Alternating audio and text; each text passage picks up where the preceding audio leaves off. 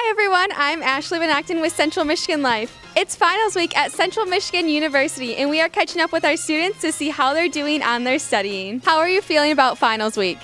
Pretty good so far. It's pretty laid back for me, so I'm pretty lucky.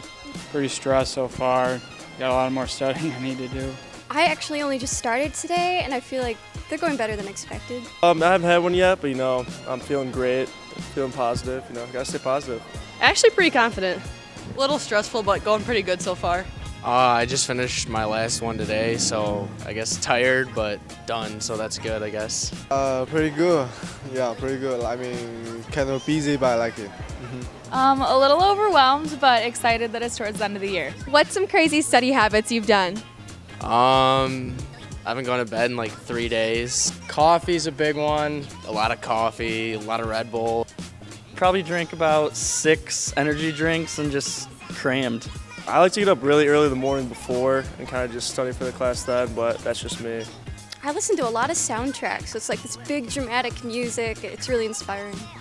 Some isolation, some nice classical music, focus on the book, just take some long notes.